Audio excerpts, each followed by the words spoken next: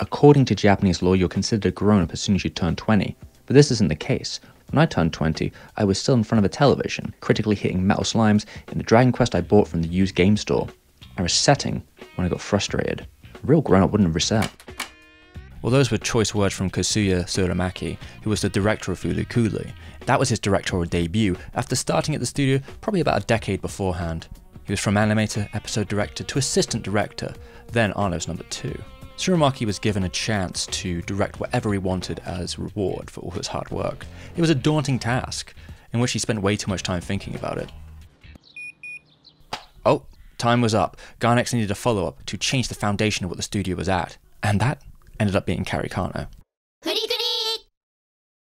For example, the rhythmic insertion of cuts in the flow. You can break up the cuts to make the flow more pleasant, or leave the cuts that should normally be included. There is also the difference in size between the close-up and the panoramic shots of the characters, and a particular stoicism. This stoicism is related to the fact that I dare not move the film. Originally, this was a directing method that I developed in order to distribute resources well, so the schedule and the quality of the TV series would not collapse. After that, I went in the opposite direction, moving things around. This was the case with Kari Kano and Fooly Cooly as well. Tsuramaki agreed to help out in the first half, and then he'd surely go off and start this new project finally, right? Before we get into any of that, this video is sponsored by Squarespace, a website platform for people in digital spaces who are looking to make nice little websites for themselves. Recently, I've made myself a nice art and animation website here, but what if I wanted to make a blog post about Mamami from Fooly Cooly on the website and her silly little antics, talking about things like episode 2 being inspired by mazes and monsters? Well, if I use a pre-built layout, I can make a little blog inside my website, using it as a pre-built base, and then I could use the Fluid engine to give it a couple touches up, make it a little fresher. And while I'm at it, why don't I add a Mamami gallery of all the most relevant go-hard images that I'm talking about? And make it look real professional while I'm at it, because that's what you can do. So check out Squarespace to get your free trial today, and when you're ready to launch, you can get 10% off by using my code www.squarespace.com/STEVEM on your first website or domain. Thank you very much, Squarespace. Let's get to Fooly Cooly. So yeah, don't sweat the details, it's not that important. You got 6 episodes, just put everything you're interested in it, just cram it all down and see if it works in the end. We'll figure it out, right? That's how it's going to be. But before we get into it too much, let's talk about my very personal story about how I came to be a Fooly Cooly fan. So, I was 12 years old and I'm scrolling through this bootleg anime site. I'm going down it alphabetically and I suddenly see Fooly Cooly. I'm like, boom. Hey, isn't that the show I saw on That Guy with the Glasses? Maybe I should check it out. And I watched the first episode and it hits me. That was weird. And I never watched any more for decades to come. That was a beautiful coming of age story, very emotional. Wow. From one of my favorite stations, Adult Swim, which does not exist in England. Look, this is not going to be one of those kind of videos. I'm sure there's already plenty of them. What I find interesting in Fooly Cooly is more so how it affected Gainax's history. If Kari Kano lit the match, FLC blew the fucking room. It was constantly frantic, an explosion of animation and energy that was far removed from Evangelion's sort of existential crisis. Tsuramaki was aiming for something a bit lighter, maybe with a new style of aesthetic, with Sadamoto moving towards a sensibility closer to Mayoko Arno's, with these sort of drooping eyes with sketchy lines and a very particular fashion sense. But when it came to the tone, it was more a story about losers, a little more bittersweet, something closer to Young Magazine's sign-in papers, where these were more tragic stories about teens and their twisted and dark sort of events that happened to them, and there probably isn't going to be a nice little ending to it all. Look, that kind of fit the vibe of the studio, who themselves are self-proclaimed insecure, bitter young men. A lot of them also started at Kari Kano, and they followed through onto this project. But there was no way that they could do this alone as a studio. They needed production IG to partner with them. These were completely different approaches to animation, headbutting against each other, the more realist and grounded approach of production IG, and the sort of off-the-wall now cartoon antics of Gainax. Somehow they made it work though. They found an equilibrium, even with big boys at the studio like Toshiyuki Inoue saying it was a perfect mix of both, an ideal anime in that situation. And it's not even funny how many all-star animators are on this lineup. Starting with Shinji Otsuka, known for his work at Studio Ghibli and being one of the best animators at the studio who can do pretty much anything. But he ended up at IG at the time to work on a couple of their movies, and now he's here, but on the other side of the spectrum, bringing a sort of extremely cartoony and playful energy to his cuts, because, as he said, anything goes in Fooly Cooly, and it must be a nice respite from all that very strict work at Ghibli. What about Shinya Ohira? Known for mecha work, but also being one of the most unique animators in Japan, a true legend, but also horribly off-model in Fooly Cooly. Ohira was at the studio under contract, so he just happened to end up on the show, and at first they thought, we could give him some robot action, but he wanted this porch scene. Imaishi was the animation director for the second episode, and for young animators like him, Ohira is like a superior figure. He's incredibly skilled. So he was too intimidated and couldn't make corrections to the animation. And look, I don't blame Imaishi for not correcting it. They made a joke of it in the end. But you can also see in Imaishi's own description of his role within the show, he feels deeply unqualified next to all the other animators there. So I don't really blame the position of feeling maybe not quite up to the task. And also, correcting Ohira sounds like a nightmare. But it does show that there's just a variety of approaches to this show, and there really isn't a very strong model to begin with from episode to episode. And Ohira's actual cuts are fucking king shit, you know? So while we're on it, can we just talk about the animation director Imaishi, the young man himself who was baptized in the chaos of Karikano. He was even supposed to direct a whole episode, but it was never meant to be, just because that schedule was so terrible. But since Karikano, he is more experienced, having episode direction credits on Medabots and also defining his visual quirks clearly. When we started Fooly Cooly, we were thinking of using Hiramatsu and Hiroyuki Imaishi as our weapons. Hiramatsu-san's original strength is more delicate and subtle, like those of World Masterpiece Theatre. Imaishi-kun is famous as a follower of Yoshinori Kaneda, drawing fluttering movements and extreme jumps without any in-between frames to create tempo and action. He's working on it all over the place, if that be episode 2 animation direction or episode 5 where not only is he the animation director, but he boarded the whole thing himself, and it erupts with many of his ideas that were added in there, and it certainly feels at a huge contrast from the prior episode. He's just pulling out crazy stuff like this John Woo shootout, which he key animated himself. This is just how the second generation of Gainax went. They had moved far past that point in their early grounded period. In fact, many of these animators were still in school when Daikon 4 was wowing everyone, so they wanted to make their own. In my mind, the combination of cool music and animation is exemplified in Daikon 4. The approach of the show was already like a music video anyway. In its format, it can be fast and frantic, and even structurally, pretty close. The show bounces between quiet, loud, quiet, like it was a rock anthem. And all that energy is rare to see in something outside of shorts, like Eternal Family. Even if the structure does remain the same, each episode can feel like it's its own specific song from a different band, having that real mixtape quality. The soundtrack happened to be a mixtape from one of Tsurumaki's favourite bands who just so happened to be on the same record label that was funding Fooly Cooly, The Pillows. They were an underground Japanese band with sensibility towards American alternative and distorted guitars. They gave Tsurumaki freehold albums to use and place and mix wherever he wanted in the show, and he put in as much as possible, and it became pretty much synonymous with the anime. It's pretty much a very iconic part of it, and defined that sort of sour teenage edge of it all, especially when it came to the songs and how they were edited into the animation. Very well, with explosions of animation that mix that sort of melody and noise together effortlessly. And you can see that really emphasized in, say, for example, the ending theme, which really became very iconic and goes hard as hell with that riff.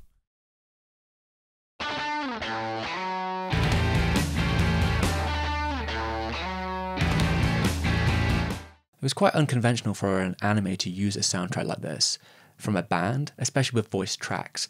But Tsurumaki and Gainax weren't really bothered about that kind of thing, and neither were the Pillows. They've been compared to the Pixies a fair bit, but they don't resonate with that comparison. They're more into the bassist, Kim Deal, and her other band, The Breeders, which is actually their favourite band. And Kim herself was a very important part of the early sound of the Pixies during their most acclaimed albums. And when you look at Fooly Cooly, there's a lot of people on the staff who probably also haven't got the recognition they deserve. Right, so this video has actually been edited by Gil Lies here, who's really been helping out on this tight deadline we have, so thank you very much, you've done a great job, Gil. And I've got to thank my patrons too while we're here. So I've got to give an apology also to Paul, who I forgot to say in the last video, my bad, I missed you out even though you're in every video. I also was on his podcast once, so you should check that out, over a nice little discussion. Anyway, that is Lenny, Tim James Richard, Stratogen, Stratos, Chunks, Jay, Fox Mulder, OT, Paul, gotta say it again, Steam's Mum, Subsofa, Systematic, Karen, Nick, Doji, Peter, Yegor, Big Boss, DTB, and Gambaroni. Thank you all. Hope everyone's enjoying Steven's Anime Corner series, and we'll get back to the video real soon.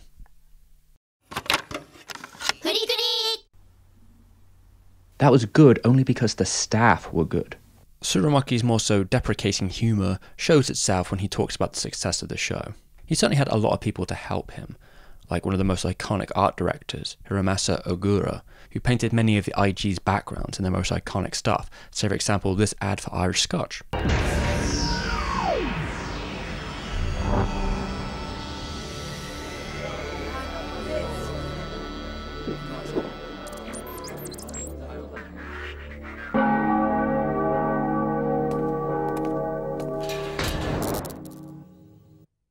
If you're the art director like him, you hold down the aesthetic of all the backgrounds and the sort of energy the show's going to release. For Fooly Cooly, he brought that corrosive yellow skies and the town covered in a distorted fog. And apparently it didn't really have that many high demands for him, so he was happy to take on the role, even though it's not his usual kind of thing. Tsurumaki wanted the show to look like Oni Guy, Samai, Don. He wanted the art to have a direction that's slightly more comedic, but with some nice colours. And they adjusted their colours of their animation towards what the art direction eventually became. So it's safe to say that Ogura's art direction is very important for the overall atmosphere. With one other factor that helped define that being digipaint. Fooly Cooly was the first of Gainax to be painted digitally. They kept the colours nice and simple and flat in response to the art direction. That made it quite a seamless transition. You might not even know it unless you're told. But as an early adopter, it had some issues. When it came to its release on things like DVD, the noise and compression were a problem. It's generally now better on Blu-ray, but there's kind of still a lack of sharpness when it comes to the show because it doesn't quite have the resolution it needs to be pushed up into those newer high-definition areas. Maybe that'll be fixed in the future. Although there are benefits to this new digital world, take for example the manga scenes, the digital zooms, whip pans, noise all over, the actual drawings composited into it all. These things were just not possible in the traditional world. You can even see the difference if you look at Kari Kano's last episode. Or what about the help of CGI to do things like the visceral 360 spin, where they used wireframes and the background being completely of a different dimension to break realism to the point of being very comedic. I guess this is where you could say that balance Inoue was talking about is, which would only be possible through the fact that it was released one episode at a time in the OVA format. With a timeline which there was some struggles in, but that's just the Gainax way. They were duct taping their way through it all. It's still a 2-year production, which is probably a lot better than, say, for example, the Kari Kano situation they just came out of. But it doesn't mean there weren't parts where they were smacking Imaishi for his boards or trying to get him up to date, because he was all over here, if that be on Animator or Border. That bathroom scene in episode 4 is pure him, especially since he did the cut. If he didn't board it, he certainly made it look like he did with the changing colours, shading and composition.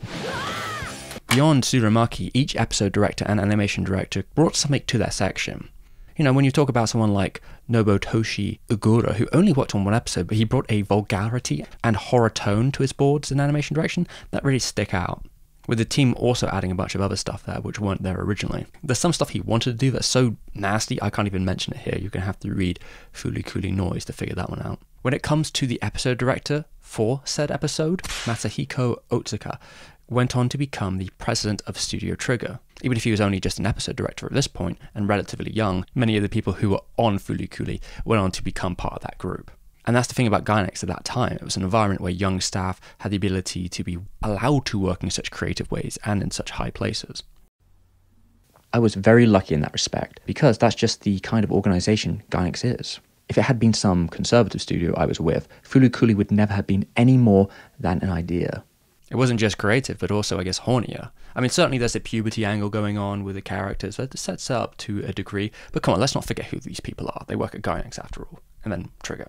Tsurumaki has his own thought in that area too. Even though he's a bit shy about expressing it, he has his interests, let's say. The heart of Moe lies in undersized pajamas. If it means losing to a cute girl like this, I'd lose over and over again. I gotta give it to the writer too. I'm sure he's not innocent on that one. And Aikido Yoji. He worked on Evangelion, but also was the brains behind Revolutionary Girl Utena, so I'm sure there's some interesting things going on there. He also helped work on the media mix. He wrote the novels and the manga, which are both different variations of the story. The manga especially takes the different way visually, which is quite interesting, and how it takes advantage of its medium instead. But, likely because there's such a short period, there was a lot of stuff that was left on the cutting room floor, which we've seen. And I would say that makes it pretty hard to market when you look at the final product. But King Records made so much money from Evangelion, they greenlight anything at that point. It was a very lucky period for them. So this constantly moving and switching piece, which is pretty dense and might leave the audience scratching their head on the finer details, well, that could just go through. Though some of them might have got the wrong idea, because if you look at something like Evangelion, the mystery of it was quite pivotal for the Japanese discussion. The Fooly Cooly mystery isn't something where you can really detail it out in a grand manner. While you can piece together the logic, a lot of it is left vague, or intentionally so, because a lot of it doesn't really matter in comparison to, say, for example, just the surreal territory the characters are thrown into and their emotional responses to that. Especially when you look at the Adult Swim audience, they sort of sometimes plug onto the coming of age story. He's still got to work through the biggest challenge of all. Puberty. Which, if you look at the soundtrack and the sentiment it's approaching it with, it can really fit in with that sort of slacker style content you see from the 90s. It does feel like a time capsule, but in a way where it's kind of easy to miss where the Japanese elements of that come from. Like, a lot of those random Japanese references aren't already in the American dub, but when it comes to the bigger things like the impending apocalypse, and how that was affected by things like the Kobe earthquake or the arm attacks, because in those moments when everything's close to the end, and you save the world, no, you don't get the go. You have to still go back to your old routine, like you always have. Nothing ever changes here, right? Besides the secret tokusatsu stuff. Yes, and the concept here really comes from that endless everyday, which was defined by Miyadai Shinji. The same thing happens every day. If you're well sustained and you have no direction in life, you will feel trapped by that sentiment of everything repeating and nowhere to go. It's also a sentiment that would define otaku culture with its rise of the apocalyptic imagery that people would escape into. And what is Gainax but a hive of otaku? But the endless everyday saw some cracks in the post-Ulm Japan. It certainly became less obvious about what is certain. Fooly Cooly would dabble in this world-ending destruction, but in ways that are pretty much amount to smashing toys and tokusatsu miniature explosions. There was no real causality to any of it. In spite of those who worry that the end is nigh, it doesn't distract from all the things you have to do, like going to school or going to the convenience store, a true model of the endless everyday, which features predominantly in episode 2. And it's just those little references to magazines, soda cans, and pin-ups. It all relates back to consumer culture that rules over everything. Even in the so-called apocalypse, you still have vending machines. In Cynic Link's video on Fooly Cooly, he also covers the repeating everydayness and the circular story structure of Fooly Cooly, so you should check it out. Ultimately, Naota is just a kid, and the series starts as it ends. Even if his tastes have changed a little bit, and he's older and bolder, we still don't know shit, and nothing makes sense, and the grown-ups all suck, and that sourness is what you're left with. So I don't really see Fooly Cooly being too concerned with growing up, especially with what Tsurumaki said about his 20s, or what he said when he was directly asked about the series. Fooly Cooly is a piece of work that asks the question, what does it mean to become an adult? After 10 years, have you found the answer to this? Oh no, I really don't know. For this video, when I watched Fooly Cooly with friends and we just sat down, you kind of get comfy and there's a vibe to it, and you can just sort of hold down on that strictly audio-visual level, and it's just kind of holistic enjoyment. You're just having a good time with friends. I get the vibe, you know? I mean, look at the notes I wrote when I was watching this. Like, I just drew little pictures. And it's like you're being on a completely different planet entirely for some time.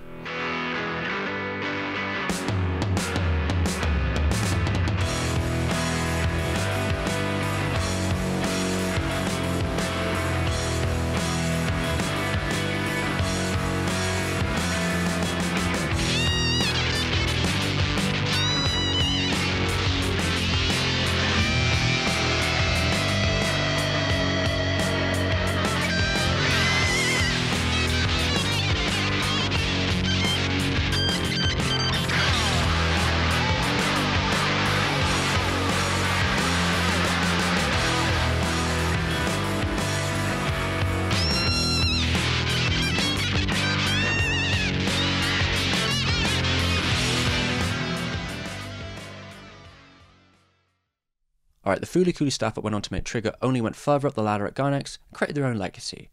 And that can also be said for Tsurumaki, who was defining his sensibilities and teams as he went from project to project all the way into Kara.